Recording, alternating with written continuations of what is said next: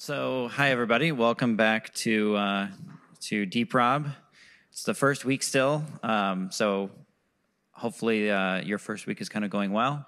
The weather's actually been relatively warm for what's typical in early January here in Michigan, so we're actually lucky that it's only like 40 degrees or whatever outside.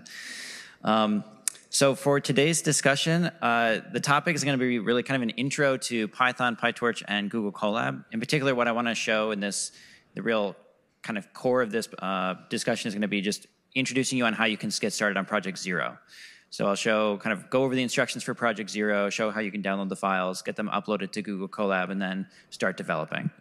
And so before getting started, let me first just see if does anybody have any questions so far about the course, access to resources, any questions or concerns coming up so far?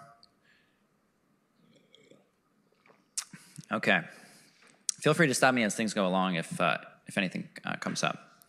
Yeah, so once again, so today's agenda. So I'll go over just a couple administrative announcements and then introduce you to Project Zero, go over like a demo on how you can do development in this Google Colab development environment, and then I'm anticipating that there might be some troubleshooting things we might have to do in terms of like people accessing the autograder or maybe their Google Drive things. So I'll kind of go around and towards the end of the discussion and sort of just help as people are needing help. And the plan for sort of discussions going forward is it's going to kind of be oriented in this similar fashion. So it'll be more tutorial oriented than slide oriented. Don't have that many slides. Lecture is going to be the slide content. But for the slides that I do have, so the first thing, so just a quick note on enrollment. And I'll keep an eye also on the chat for those of you on Zoom. So we have additional class permissions are currently in the process of kind of going out. So I think sometime this weekend or maybe on Monday, if you're on the wait list, you might be getting issued an enrollment. And that applies to both the 400 level section and the 500 level section. So if you don't receive a class permission by next Tuesday, and you're still wanting to take the course, contact me and Professor Jenkins. So either after lecture, come up and let us know, or by email, potentially. Okay, so the other thing I just want to mention, so we have like a good number of people have joined, but just want to mention one more time, if you want to join the discussion forum for like question and answer, there's this opt-in Google form, so just fill that out and then we'll add you to the forum. So this is where you can ask questions about the projects or resources, lectures. The only kind of hard rules are no discussion of the quizzes, which will come up starting in week 3. And any verbatim code, like copy and pasting your code from solutions, has to be done as a private post. Okay, so those are the only announcements for today. So getting into Project Zero. So this project is really just kind of like orienting everyone with Python and Pytorch. So we're going to be using Pytorch pretty extensively for all of the remaining projects in this class. And so this first Project Zero is just to make sure everybody is comfortable working with it. If anyone finds that they're sort of struggling, then we can sort of identify that and figure out some resources to help with that. So this will be a lighter project in comparison to 1 through the final project. So in terms of what you will actually be implementing, it's essentially just a collection of relatively small functions that we're going to that we describe in text what we would like them to do, and then you'll implement them with Pytorch tensor objects. And so tensors are multi-dimensional arrays of numerical data that are really the core of Pytorch. So they're highly optimized within Pytorch to do matrix multiplication, matrix addition, all sorts of matrix operations. And to a large extent, the tensor objects are what are going to be powering all of the neural networks that we'll follow in this course. And make them efficient to run. So in terms of logistics, so the project was released on early Thursday morning. So the instructions and the code are all available on the website, so deeprob.org/project/project zero. We'll look at that coming up. So like I was mentioning, so there's going to be using Python, Pytorch, Google Colab, and it's going to be due January 12th. So the evening of our Thursday lecture this next week. So looking at the instructions, so here I'll break out of the Zoom. So if you go to the project webpage and go to projects and then Project Zero, so you'll see the the instructions for this project. So I'll make this bigger. So this page is meant to kind of describe step by step what you would need to do to start implementing this project, and we'll essentially go through the first sort of 4 to 5 steps today during the discussion, just so that everybody can get started with the project. So the first thing that you'll do is you'll download this zip file that has all the starter code that you need. So you just click the link right there. This will download a zip file for you. So on Mac, zip files automatically get decompressed. So feel free to like follow step by step, and if you run into issues, then feel free to raise your hand or ask a question. So the first step, what that's going to do is it's going to give you this set of files here, which you can see. So we'll have one Pytorch 101. Oh wait, I didn't realize this laptop was on. So we have this Pytorch 101 Jupyter Notebook file. So this .ipynb file, Pytorch 101.py, which is a Python script file, and then we have some helper functions, which you don't need to implement anything in this rob599 directory. So once you have the starter code, the next step is to go to your Google Drive, and you'll upload the source code to Google Drive. And so the reason that we're doing this is that we're going to be developing in what's called a Google Colab environment. So just as like a brief introduction, so for all the projects 0 through 4, we're going to be using Google Colab.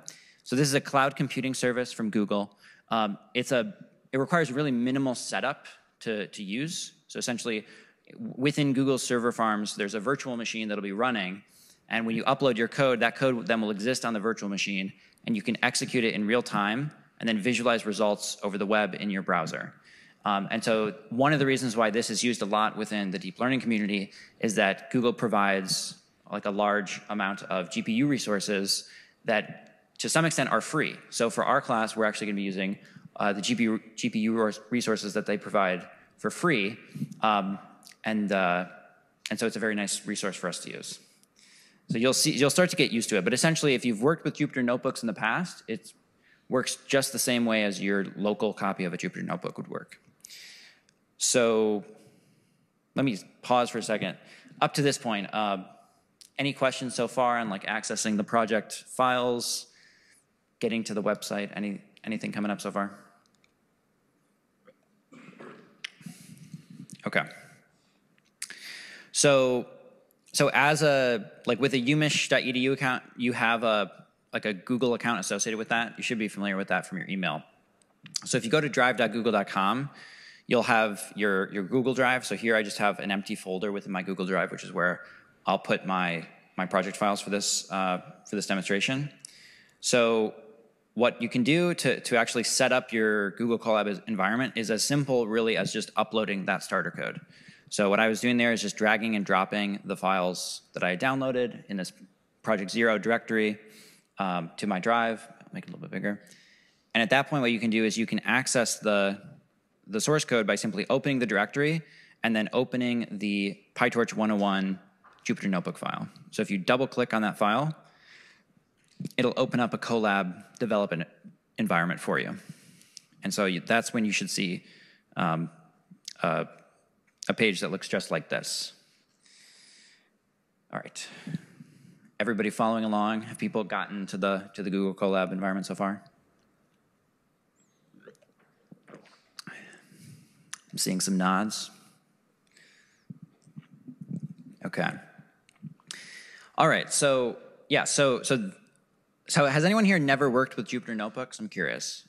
It's very plausible if you're not familiar with like Python or notebooks. Yeah. So a few people. So just as a brief kind of introduction to what notebooks are. So they're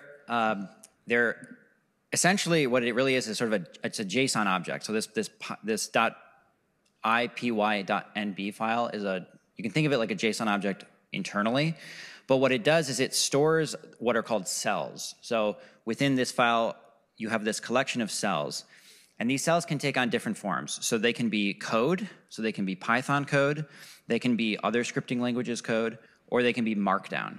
So Markdown is typically what you see used in documentation for many software projects. And so this whole file collectively is a mixture of documentation and then Python code.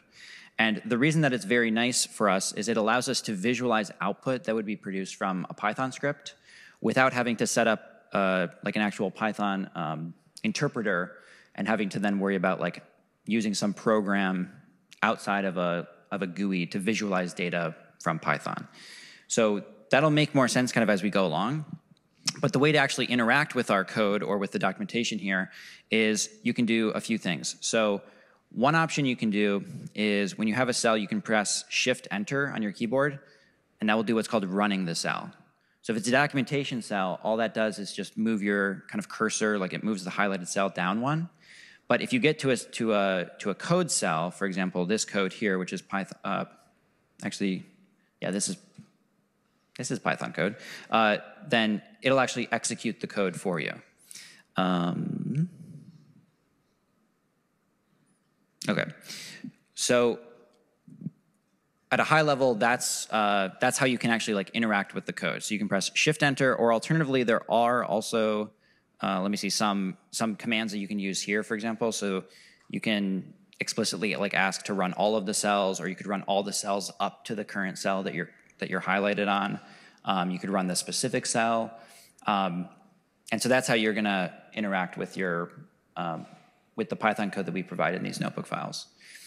And so within these projects 0 through 4, what you'll see is these two types of files. So you have these notebook files, which is where we'll visualize the results from our code.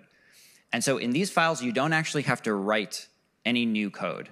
Everything that we provide here, all of this scaffolding, is set up so that you can execute and kind of follow linearly through the project with instructions, but you don't actually have to modify anything here. Instead, where your code is going to go to actually complete the project is in the separate Python file, or files in some cases, that are accompanying the notebook. So in this project, we have this one file, pytorch101.py. There are two ways that you can edit it. The recommended way is, so I'll show you in a second. So there's two ways. One way you could do it if you would like to have a separate window is you can open the Python file with a text editor. So there's a built-in text editor within Google Drive, which we can use. And what that'll do is it'll just display this Python file just as a raw text file. So what you can do is you can make changes in the raw text file. You can save them the same way, just Command S. And those changes will propagate to your notebook in real time. So that's one approach. If you want to have sort of like two separate windows open, you can visualize both your your code in one window and your notebook in the other, and you can sort of edit your implementations on the left and then sort of run the resulting notebook cells on the right.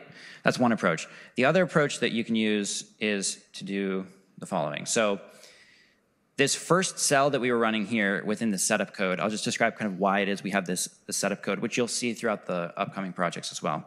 The first one is this extension auto reload. It's a really useful tool for notebooks in that it sets up essentially kind of like a watch command. So it can detect when the Python files that you're going to be working with, the Python packages, when they change. So when you sort of add a new feature to the Python file, and it'll automatically then reload that file anytime you're using functions that have been changed on the notebook side. So you don't have to like restart your notebook server every time you make a new change in your Python file. So it just makes development much smoother. That's what this first cell does. So you run that.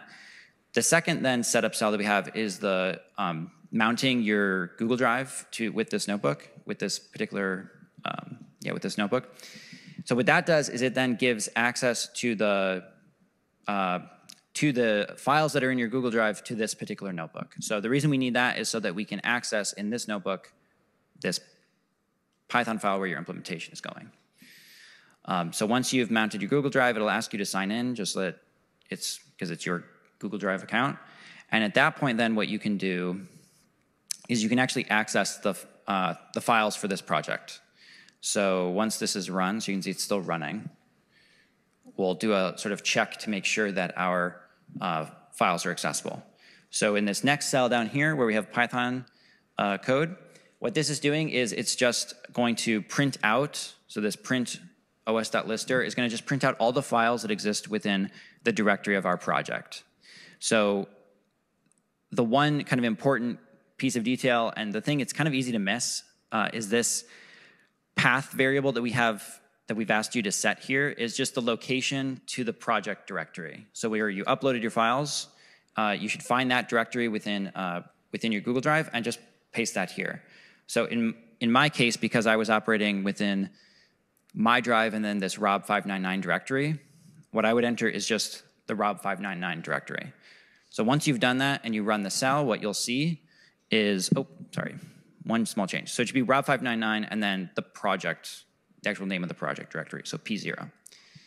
And once you've done that, you can see that our code now has access to the Python file that we are going to be implementing our project in. All right, so I'll pause again and see if anybody has questions so far or if hit any issues with like mounting their drive or running cells in the notebook. Don't see anything online either. Okay. So at that point then, there's a few other setup. There's just like, I guess, one other setup cell here, which is just showing you how you can actually now import the file where your implementations are going to go. So this particular cell, so we're importing this hello function from the Pytorch 101 file. And so here you can see the hello function is written, and all it should do is print out hello from Pytorch 101. And you can see that's exactly what happens once we've called that Python function. And so that gives you a sense of how at least this setup code is allowing us to run functions from the Python script in this Jupyter notebook. So the one other thing then I'll point out is now that we've actually mounted our drive, so once you've actually run this cell, if you would prefer to just work out of one browser window, one thing you can do is you can click this File Explorer tab right on the left-hand side, and then you can find the Python file where your implementations are going to go. So for me, it's within my drive, and then the rob599 folder, and then the project 0 and Pytorch 101. So if you double-click that now, you can see it's showing up right here. So now what you can do is you can edit your implementation side by side with your notebook. So I'll make this bigger. And it's just a slightly more streamlined way to develop. So now every change that you make in this file will propagate in the notebook. So for example, let's say that we wanted to change this hello function to say like hello from Pytorch 101 and discussion 1. So what we can do is I can make this change here. I'll do Command S to save the file. And then if I rerun this cell down here, what we should see is our change should propagate. So the output now that our hello function should print should actually change. And so you can see now that we run it, it's added that hello from Pytorch 101 and discussion 1. And so this is a nice way to kind of develop side by side the code that you need to change, which are these stencil sections highlighted with the comments on the right-hand side of the Pytorch 101.py, along with the output then that you'll use to sort of check your implementation and make sure that it's working. All right, I'm going to take a sip of water.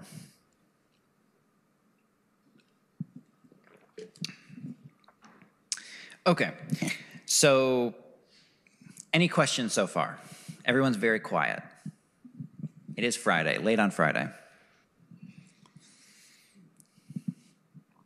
Okay, so yeah, so once you've kind of gone through that setup code, now you're actually all set to start working on your project implementation. So the first section of the notebook, there's a short introduction on Python, just as a scripting language. If you're looking for more resources on Python, the class that our class is built on, so Stanford CS 231, has a pure Python intro that goes pretty extensively. So I would say if you start working through some of these first cells of the Python code and you're feeling like a little bit unfamiliar with Python, then feel free to like dig deeper into those other tutorials, or like come to office hours and we can go into more, like I'm happy to kind of cover some basics on Python. We are assuming in this class you have some experience with programming languages. So if you've worked with C++ or if you've worked with MATLAB before but not Python, Python should be pretty easy to pick up. But again, we're happy to work with you and try and figure out other resources if that's needed. So in this first kind of introduction section of the notebook, the Python section, you don't have to make any changes here. So there's no required changes to these cells. So the first ones are just going to kind of be going through like basic, how it is that we can generate some output, like text output to like standard output, which is the print function, how we can do simple like arithmetic in Python, and then one really useful tool is the range function. So for for loops and while loops, or not while loops, but for for loops, the range function is very useful. And then at that point, once you've gone through those initial few cells of Python introduction, then we get to the section of code where you'll actually start making changes for the required features that will be graded for the project. So this is now all working in Pytorch. And so Pytorch is so it's an open source machine learning framework. It was first developed by Facebook, but since then it's grown and it's a very, very large open source community now that's dedicated really to implementing at its core these tensor objects and optimizing matrix operations on tensor objects. So these are multi-dimensional arrays. So you can think about them, as we say here, it's similar to a NumPy array. The difference is that the tensor is more optimized for GPU acceleration, and also it's more oriented towards machine learning, whereas NumPy is more like a generic, like numerical, like arithmetic library. In addition to that, what Pytorch has built into it, which makes it truly useful for deep learning, is it has automatic differentiation. So for training neural networks, what we're going to look at in a few weeks, it's probably going to be, I think, two more weeks until we see this, is what's called the backpropagation algorithm. And so all the training that we're going to see in this class for how neural networks can learn from data is based on the automatic differentiation and the backpropagation algorithm, which Pytorch has built into it. And so those two core features, tensor objects that are accelerated on a GPU, as well as this backpropagation algorithm, which can efficiently train these neural networks, those are, I would say, really the two kind of core aspects of Pytorch that have made it really successful for deep learning. And so in this introduction project, or in this kind of Pytorch intro project here, what you're kind of getting your hands on is just how to sort of do some basic manipulations of these tensor objects, and also some really useful some really useful skills of like how to index into tensors, or how to use one tensor as an index into a second tensor. These are all things that you see a lot when you start like looking at open source implementations of deep learning papers. You'll see some pretty complex indexing operations. You'll see some pretty complex manipulations of tensor objects. So starting to get your hands kind of familiar with how to work with these is a good skill to start picking up. So in these first cells here, the way that you'll sort of work through it is we'd recommend, so sort of read the text description that we have, which is just describing the operations that then you'll see in the code. And so these code cells are going to alternate between some cells where you don't have to make any changes. So those are just to kind of give you a sense of what the expected performance of a particular operation is.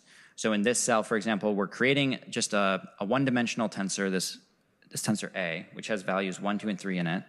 And then we're just printing out some various properties of that object. So we're printing out, for example, like what's the type of A?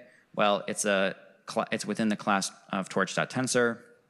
What's the dimension of A, right, and so forth. So in this cell, for example, you don't have to make any changes. It's really just to sort of highlight some of the features that are built into these tensor objects that you can use.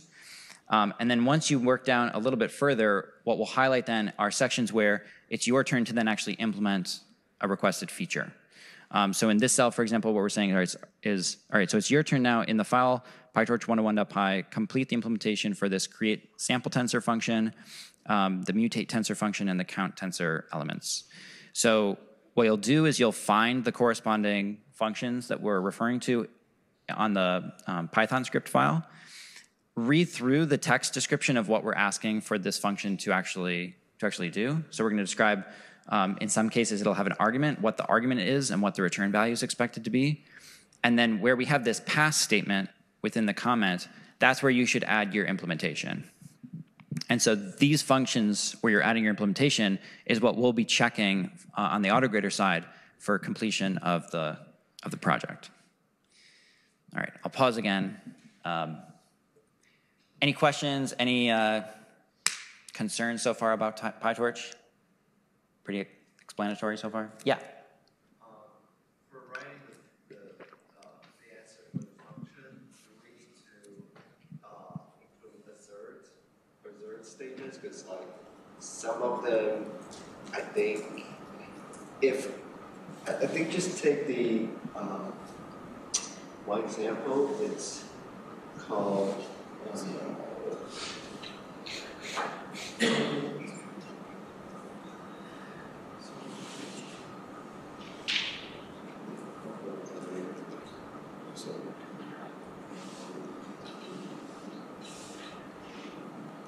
Oh, it's called mutate tensor, and the one input is one parameter is indices, the other is values. Mm-hmm. So, do I need to check if the length of indices and values are the same? Good question. So the question is like, when you implement these functions, should you be adding like assert statements and other like good coding practices that you might see for like expecting the specific size of a tensor if a particular function would expect a specific size? So we're not going to be checking for that on the AutoGrader side. So we'll always give your functions correct inputs. We're not going to be like trying to find like edge cases in like the sizes of the tensors that would potentially trip up your implementation in that way. Having said that, it's a great practice to get yourself into and a habit to get yourself into, because that's a good way to find bugs before they really become just like buried in like very hard to understand code. Yeah. All right. So let me just ask this. So like, does the sort of setup of how these projects will get developed, does that sort of make sense? So how you have like the notebook on one hand, the code that you'll actually add your implementations to on the other hand, and you can kind of go back and forth between the two and see the output change. Yeah, that's making sense. Okay. So what we'll do now is we'll go through and we'll look at one of these functions and actually like implement it together. But before I do that, what I want to kind of highlight is the AutoGrader and how you can use the AutoGrader for getting feedback. So, I mean, on the topic of like good coding practices, I mean, another really good coding practice, which hopefully you've picked up in some of your other programming classes, is to do unit testing locally. So I would strongly recommend as you develop, I mean, this project, you could do it here, but also in the future projects, it's a good habit to test your functions like on a function by function basis. But another way to get feedback in these course projects is to use the AutoGrader. So within the project instructions, if you scroll down towards, I think it's so like number 4, we have this link directly to the AutoGrader for this assignment. So what you should see when you log in is it'll ask you to sign in. So once you sign in with your UMich account, you'll be taken to a page that looks like this. So I'll make it maybe a little bit bigger. So this is where you'll submit your files for grading and also for intermediate feedback. And in particular, this is the AutoGrader for project 0. So in the future, there will be a separate AutoGrader. You'll see like this appear will change to project 1 and so forth. So you can see the due date for this assignment. So January 12th at midnight. You can see how much time is left from the current time. And then in addition, what you have is the number of submissions that you've used so far for today. So we limit you to up to 2 submissions per day per 24-hour period. And also the number of late day tokens you have. So the way that the late day tokens work is essentially if you submit a project after the deadline, you have like a 24-hour period to use 1 token, and then they kind of automatically go down. So in terms of then how you would submit it, all you have to do is drag and drop the files that you edit here. So I'll show you what that looks like. So in this case, we haven't actually implemented anything. And so if you look at like what files it's expecting you to submit, it's going to be just the notebook file and the Python file where your implementation goes. So you don't have to submit the helper functions that we provide. So what you can do is you can go to your implementation. Let's say that let's say that we had implemented something here that we wanted to test. So you upload those 2 files. You'll see that they've been uploaded. You sign your unique name to acknowledge the honor code with the submission, so you haven't given or received like unrecognized help in this project. And then you can submit those files for grading. And so once you've submitted them, what you'll see is a page like this. So this is showing like past performance. So you can see like as I was developing the unit test for this case, the grade was changing on my end. But for the current submission that we're highlighted on right now, you can see it's going to be queued. So it hasn't run yet, but if you refresh the page, okay, it's starting to be run. And so the output that you'll expect to see is gonna look like this. So this page will kind of update as new tests get run. So for each of the particular features that we're asking you to implement, you'll see a separate test that's being run. So it'll give you, in this case, because I haven't implemented any of them, like it's failing all of the test cases so far, and then a corresponding score that goes along with each test. So once all of the tests have run, it'll update the score that's shown for this particular submission up on the upper left. And your final grade will be based on your highest scoring submission. So it won't be the last submission you do at the deadline, it'll be your highest scored over all of your submissions. So given that this is what the autograder looks like, I don't like seeing all this red. So let's implement one of the functions together and see like what you can kind of expect the autograder to do once you've started working on the project. Oh, question, yeah. Are all the tests public? Yes, all the tests are going to be public. Public in the sense that you're getting feedback on all the tests. So we don't have like 10 tests hidden that will run after the fact. Having said that, you don't get output from the test cases. So if you fail a test, you should only see this. You won't see like standard output. You're not going to see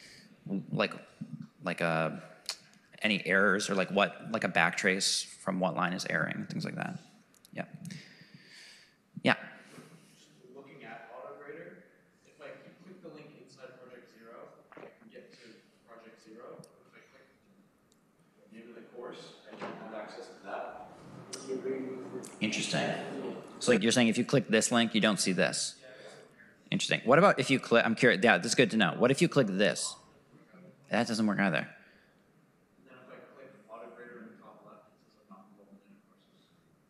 Oh, but it lets you submit, right? Yeah. It should let you submit to the project. That's right. That's not an issue. So what?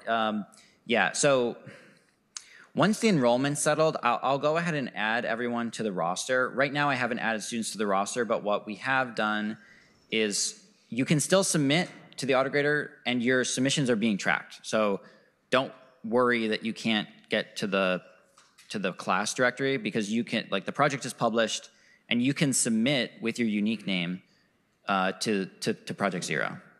So yeah, that's good to know. I appreciate you letting me know, but don't worry about it for now. Yeah. Other autograder questions or concerns? I've seen a number of people have started submitting, so that's good to see.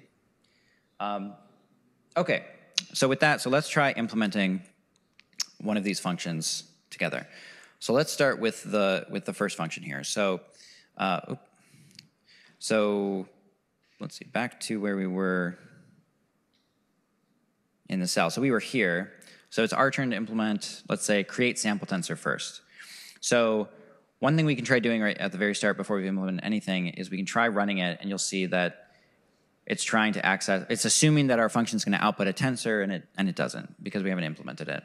So if we look now at this create sample tensor, it's asking us to return a torch tensor of shape 3, 2, so it's a 2-dimensional tensor, which is filled with zeros except for element at index 0 along the first dimension, 1 along the second dimension. So all tensors are 0 index. So to get the very first element along a dimension, you would use 0, not 1.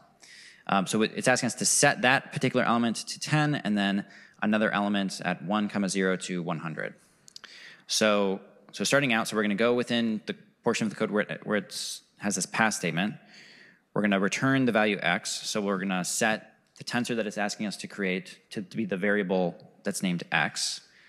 And what we can do to create this tensor is we can first set up, let's say, So there's a few ways you could do this. One helper that's really useful and is talked about in the notebook is there's a helper function built into Pytorch, which is this function torch.zeros. So this will return a torch tensor of an arbitrary shape, which we can specify, that's completely filled with all zeros. So in this case, the shape that we want is described to be 3, 2. And then it's asking us to set the element at position 0, 1 to the value of 10. So what we can do is we can index into our tensor using bracket notation. So we're going to set, so within the bracket, we're saying x at position 0 along the first dimension and 1 along the second dimension. So that's giving us access to that portion of the memory. And then by assigning it to the value of 10, we're going to insert the data of 10 into that portion of the tensor. And we can do the same thing for the second element, but we can change the indexing that we were going to use to be 1, 0. And we'll set that to be 100, which is what it asks for in the definition of the function. So once we've done that, so we can save this Python script. A parentheses? I might be misremembering it off the top of my head. We can try without. Let's see. There we go. Thanks for correcting me. So, okay. So now what you can see happens. So within this code block, so the first thing it's doing is it's importing all these functions. So all the functions exist. We've defined them. They're just mostly empty. The first one that it's calling is this create sample tensors, and then it's printing out that sample tensor as the first output.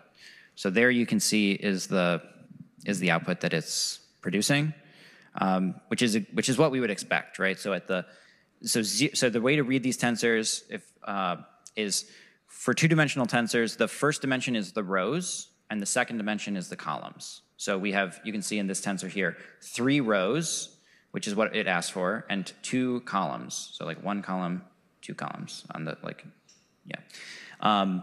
So it appears to us that it's actually printing out the correct values, like visually we can inspect that and see. So let's say that we implemented this function, and let's say we implemented maybe like another 15, and we wanted to then check and see whether our intermediate work was correct. So what you can do is, there's sort of 2 options. One thing you can do is, from your drive, you can just directly download these 2 files and then submit them to the autograder. The other thing you can do is there's a helper function that's implemented for you, which will actually compress all of the project files that are required for submission and automatically create a zip file that then you could download. This is mostly useful in some of the future projects where like there will be multiple files. So downloading like a collection of files one by one is kind of a hassle. So instead, downloading just a zip file, which this script would produce, can be good. The one a couple important points that I want to make, and I just demonstrated one thing to be wary of. So on the grading side, there's a couple of considerations before you actually want to submit some of your work for grading. And we've highlighted them in the instructions here. So I would pay attention to these. So the first thing is, in order for our grader to work as it's expected to, it's important that you don't modify any of the code outside of the cell blocks where we're asking you to modify. So what that means is, like, don't add cells to the Jupyter notebooks and don't modify the code that's running in the Jupyter notebooks, because that can result in no credit for the project. The other thing that's really important is to make sure that you're saving. I'll probably go back and add a bullet point here. When you submit a file, make sure that you've saved your notebook before you download the notebook. It's very tempting to just run cells in the notebook. So you might save your changes to the Python script and then run the corresponding changes in your notebook, but not save the notebook. And then that can result in missing points, at least for me when I was testing my implementation. So one piece of advice is to make sure you consciously remember to save the notebook as well as the Python before you download it and submit it to the autograder. And then the third tip, or the third tip, I suppose, is, and for project 0, this doesn't matter because we're not using the GPUs extensively. But for the projects where we're starting to train the GPUs, I would very strongly suggest that don't leave your Jupyter notebook open overnight. So once you're done working on it, close the window So like save your notebook file, but then close the window, and then go to bed or have dinner or whatever, because Google will keep like assuming that you're actually using their resources. So if you like leave the Jupyter Notebook open, it's saying, hey, we have a K80 GPU that Anthony keeps using all night. So at some point they'll start to like limit your usage. If you're finding that you're running into usage limits, come and talk to me, and we'll figure out how to resolve that. But from all the testing and past semesters when this course has been taught using Colab, the usage limits haven't been too much of a problem as long as you close your windows once you're done implementing things. Okay, so we've implemented this one feature. Let's say that we want to get some feedback. So we're going to download these two files. So you can see Google Drive is zipping the two files for us. So Google Drive can be a little bit slow. Okay, so it's zipped them, and let's see, we did it. Wait, it did not download them though. Okay, tell you what, let's not use the Google Drive code, let's use our code. So to create a zip file of our submission, you can run this cell, so it'll ask for your unique name, you can put that in. It'll ask for your UMID. This is just used, like your unique name and UMID is just used here for the naming of this particular zip file. So you can see, so it's writing the zip file to our Google Drive within our project folder. So if we come back to our Google Drive, like Google Drive's it's not perfectly in sync, so it might take like 10 to 15 seconds. There you can see it pops up. So if I download this zip file, it will automatically have our submission ready.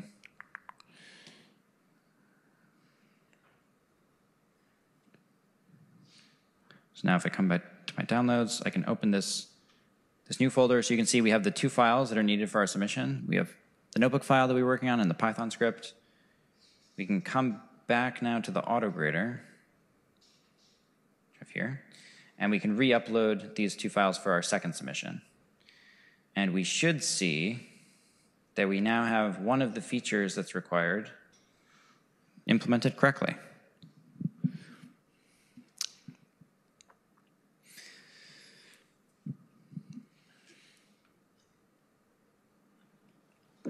Take a second to run. All right, so we did. We got one of these was correct. So what you should see once it's correct is you'll see like, yeah, a check mark for you passed, the score on the test case, in this case 5 out of 5, and then all the remaining tests will still run, and because we didn't change them, will still be empty. But with that kind of gets you started. I've kind of skimmed over, like there's quite a bit of text there which should be helpful for orienting you with Python and Pytorch. So I've skipped over that for the sake of time. But as you work through some of those cells, if you have questions, feel free to post it to the forum over the weekend or at office hours next week. We're happy to help. But with that, I think you're all now in a really great position to get started with Project Zero. Hopefully now you know how to implement the first feature that's required. If anybody has questions, I'll stick around for as long as people have questions, or if they want me to come around, and even if you have Python questions or Pytorch, I'm happy to come around. But we're close to time, so I'll kind of go ahead and start to wrap it up. But thanks for coming to discussion, and we'll see you next Tuesday for lecture on image classification. Thanks.